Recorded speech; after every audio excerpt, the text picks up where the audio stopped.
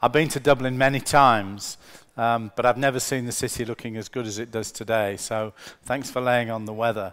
And I went round Dundrum Shopping Centre at lunchtime because we've got a store in Dundrum. And I can see why people say Dublin's one of the fastest growing cities economically in Europe. It's a really exciting place to be at the moment. But thank you very much for the invitation. I want to talk about the Domino's brand and particularly how we are managing the massive transition that's taking place in multi-site businesses everywhere, caused by the online, the move online. As John said, I've been very blessed in my career. I've had the opportunity to work for some terrific businesses. I actually ran Tesco's fruit and vegetable business for 5 years, and I have happy memories of visiting both Chile and Colombia with Joe Keeling many, many years ago. But I've worked through many different businesses, and I feel very fortunate to find myself now as Chief Executive of Domino's. And I hope you're all customers. If you're not, then you're going to have an opportunity to try the product anyway before you leave here this evening. Our vision in Domino's is quite simple. We want to be the #1 pizza company in the world and in every neighborhood. So we're not happy with just being the #1 in every market.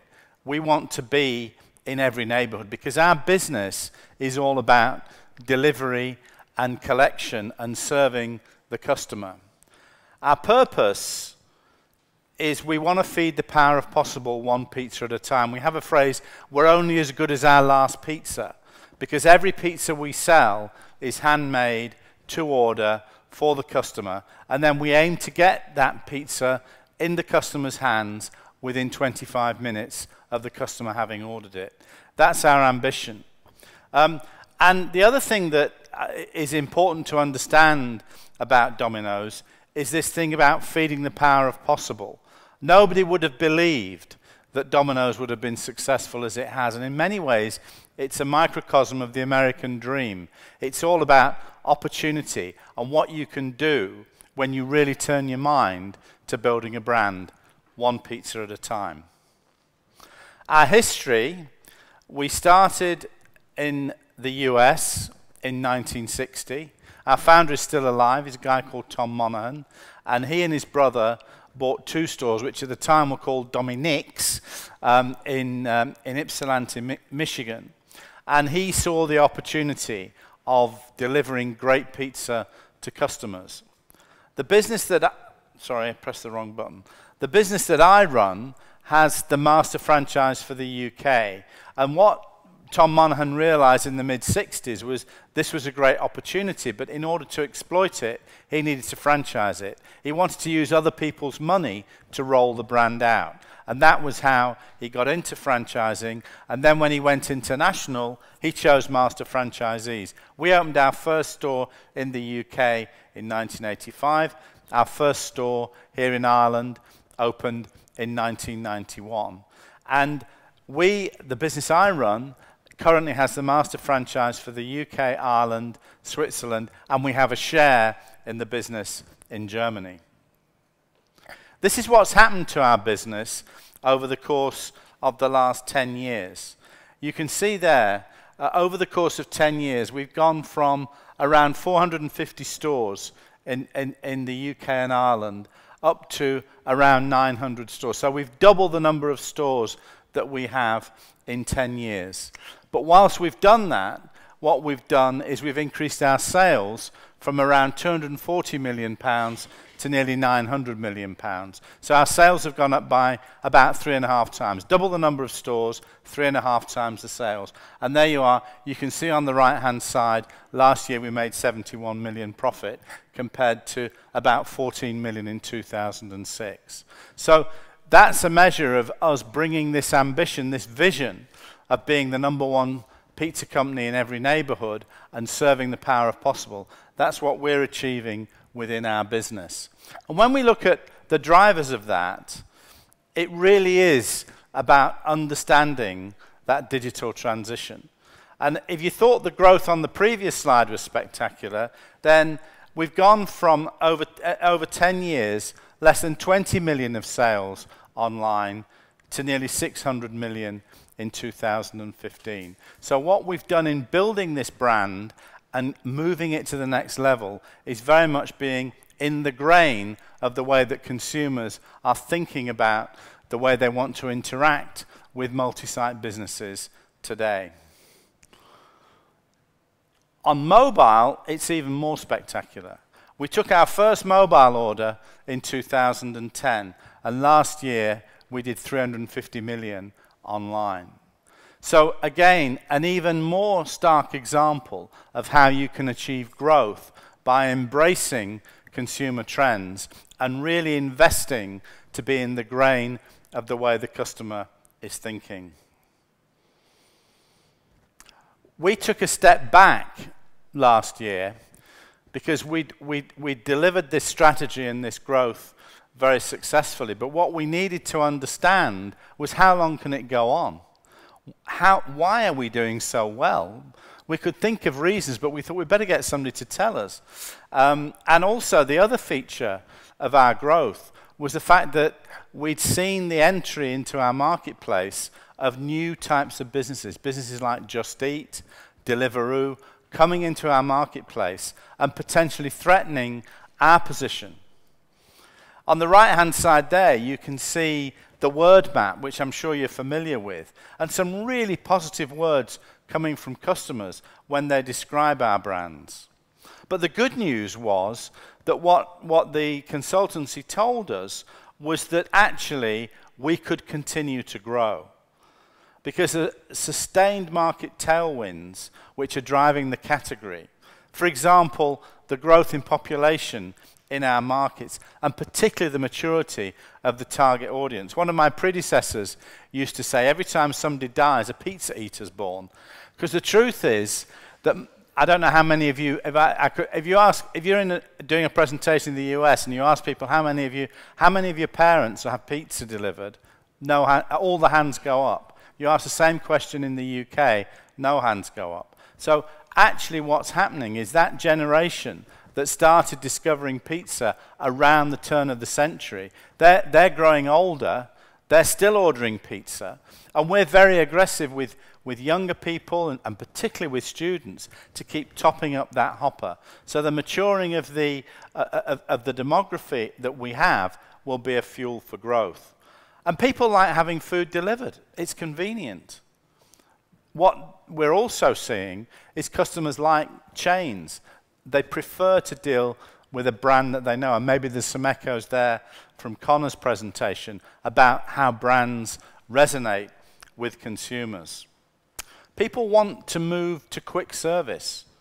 Although the aggregators have come into the market, actually what they've done is increase the trend to ordering delivered food online, and we're good at that. We haven't missed a beat since Just Eat grew as sharply as they have in the UK.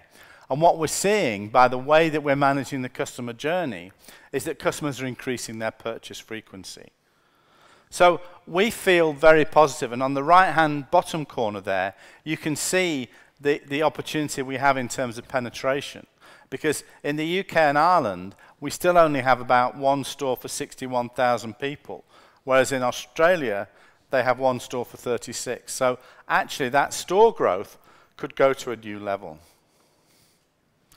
So how do we turn that opportunity into reality? Where do we look at for our insights? Well, I think there are 4 things that we consider. Obviously, we do the regular brand tracking, checking awareness and attitudes towards key brand qualities. But we also, as Connor was saying, take a broad view of consumer trends. We listen to economic reports, we talk to people all the time, informally and formally, to get a broad view of what customers are thinking.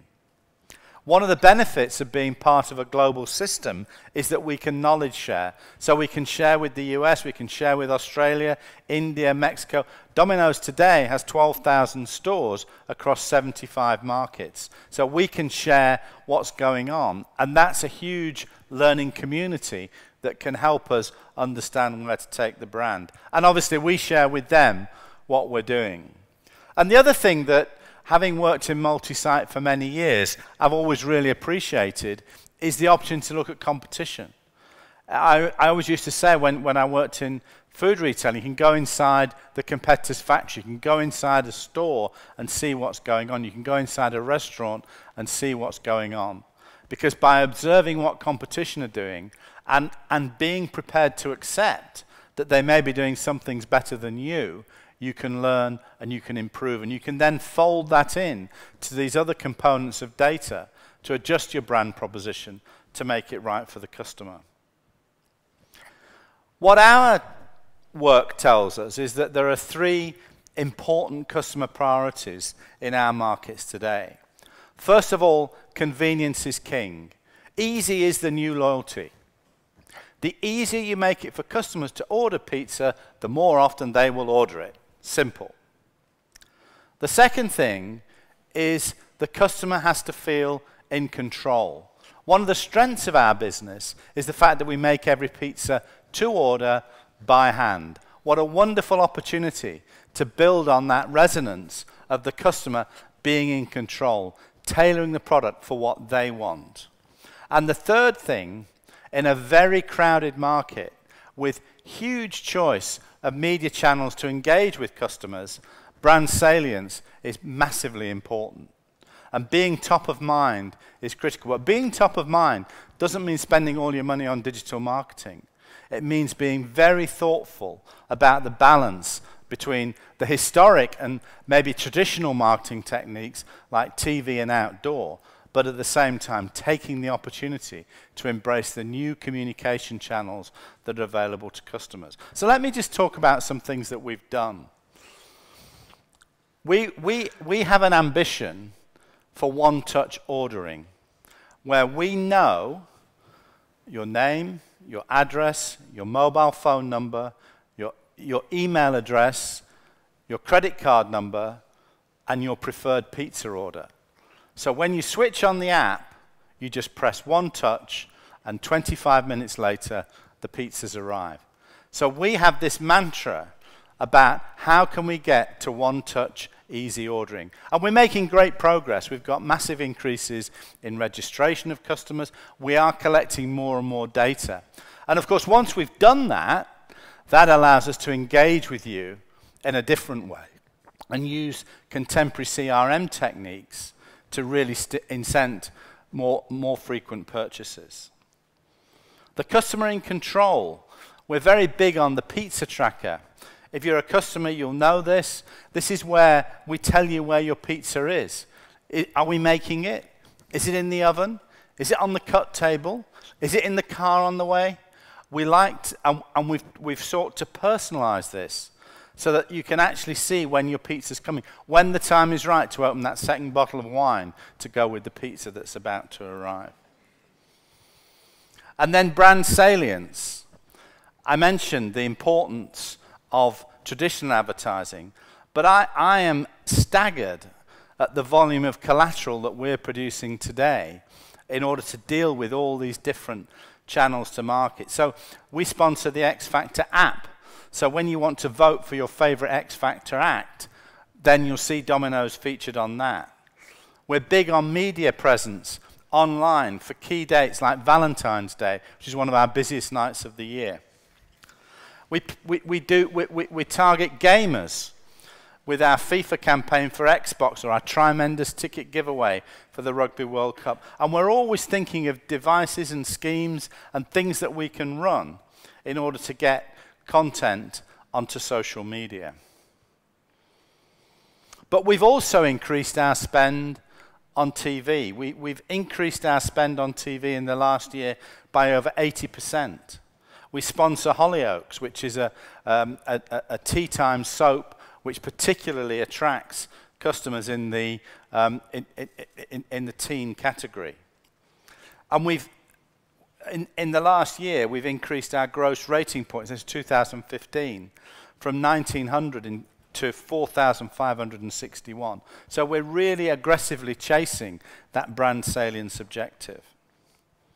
And we're building the image that we took this idea of the homemade pizza and turned it into something which was actually an idea we stole from Australia called Pizza Legends, where you can design your own pizza, which talks about the customer being in control, but also has that implicit fresh made for you message. And last year, because it was 30 years, we celebrated 30 years, and we focused on the memories of the joy that people have had by enjoying Domino's pizza. But we're not standing still. In 16, we're increasing marketing spend again. We're continuing to sponsor Hollyoaks. We're very big on soccer. We have a spot before every live soccer game on Sky, BT, and we'll be in the Euros. We've recognized as well that not all customers want pizza delivered, so we're doing carry-out promotions where customers can show up, click on, order online, and then collect from the store. And we're very big on value for money deals. 80% of our sales are with menu deals. We're learning more and more about the effectiveness of digital marketing, and we're more and more data-led in the way that we assess the impact of our campaigns. I mentioned CRM earlier. But ease of ordering is a real passion, because there's no doubt the easier we make it to order, the more frequently customers will order from us. And we're innovating in product as well. We've launched hot pepperoni passion, chicken roulette. We've got a new range because one of our restaurant competitors in the UK, Pizza Express, is playing with delivery. So we're launching an Italiano range, and we're launching new desserts as well, because we have to keep the assortment fresh in order to continue to provide interest for our customers. We're also very big on listening to customers. So every customer will get an email the day after asking us to feed back on the experience they had from Domino's. And we therefore get a regular track of satisfaction every day.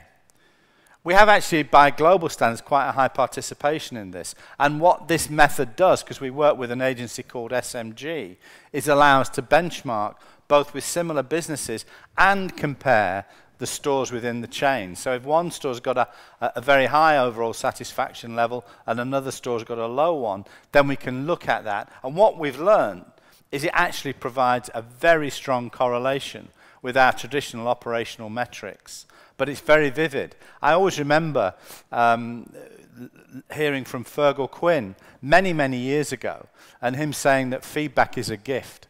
You should always cherish it. And I'm very big on listening to customers every day and understanding what it is they're saying, so that we can then improve the performance that we deliver to them of our core proposition. It all sounds great, doesn't it? And it is a wonderful business, and I'm really happy. But I don't want to leave the presentation without just talking about 2 or 3 issues we have to deal with.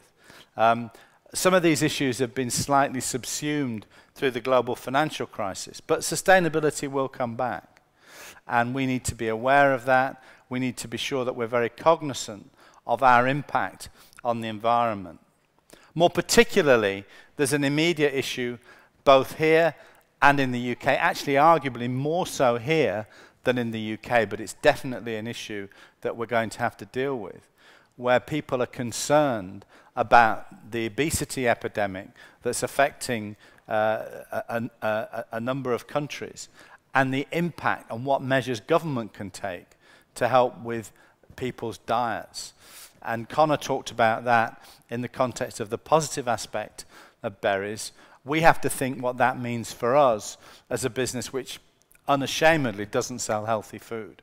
We have to think about how we can give our customers the information to make an informed choice, be transparent so that they have full data, and regularly seek ways that we can give more products that low-fat cheese, low gluten or gluten-free bases, chicken topping rather than pepperoni, or even vegetarian. All of these things are available on our menu. And finally, as we grow, there's a big labor challenge. We're a service business. We're only as good as our last pizza. That pizza is handmade by an individual and delivered to the customer by another individual. And we have to be sure in recovering economies like the UK and here that we have the right labour available in order to continue to deliver the right brand experience. So I think we've done a fantastic job, and I'm really proud at the way we've navigated the transition. And one of the things that I've been doing recently is reflecting on some of the lessons that I've learned about how to transition in a multi-site business to the new world of the digital economy. I think the first thing to say is that you have to be a learning leader. You have to be open. You have to have your blinkers off and what I've described on the chart as a wide purview. The great thing is it's not that difficult to learn because you can sit in front of your screen and you can look at what Ocado are doing or what Amazon are doing or what Keelings are doing. But you have to do that. It's not like the old days where you drive around stores and look what was on the shelf. You have to be a learning leader, always listening. You have to think as a customer. You have to be a customer. I was hugely impressed. I did a presentation a few months ago with a guy who runs Starwood Hotels. Starwood Hotels is Sheraton. I said to him, well, where are you going for your holiday? He said, I'm going with Airbnb. I want to understand what their proposition's like. And I think you have to be a customer of your competitors and really understand the impact that these people have. And certainly when you're my age, you have to talk to digital natives. You have to talk to your kids, understand what they're doing, because that's what being a learning leader is all about. I think in the digital age, one of the things I've learned is data, you handle data in a different way. You handle data to drive decision-making in an active way. So often when I think about business, data is used to justify what's happened in the past or explain why something's gone wrong, rather than thinking positively about how can we use data to make it better. There's so much data available in online businesses, but you have to embrace that data and be open to use it actively to drive the business forward. I'm sure you'll see I'm not a resistor of change. You have to embrace the change. You have to update the infrastructure, and you have to do it boldly. So many retail businesses I observe have resisted the change. They've not really thought through what the end game is. They've hoped the change is going to stop. It won't. And you have to be open to new ideas. And being open to new ideas means you have to accept failure. Fail fast. Accept failure risk, fail fast, move on. Learn from it, move on. And finally, and this is a really important issue for us, and we've seen it with Target in the US, with TalkTalk in the UK, in the digital world, the issues of cyber risk are very real. Hacking, denial of service, all of these things, you have to be ready for it. And that means being prepared for what you do when something goes wrong. I've talked very positively about our business, but we've learned some lessons on the way. The first and most important one is make this an organizational priority. Be very clear. We're going online. We're going mobile as an organization. Don't rely on a willing band of the digital team sitting in a corner somewhere. Make it a real organizational priority. And that way, you'll stimulate change. Accelerate the change. Invest don't resist the inevitable. Balance the marketing and be bold. So it's very exciting. It's a great brand story, but there's lots of lessons to learn and lots of opportunity to take it to the next level. Thank you.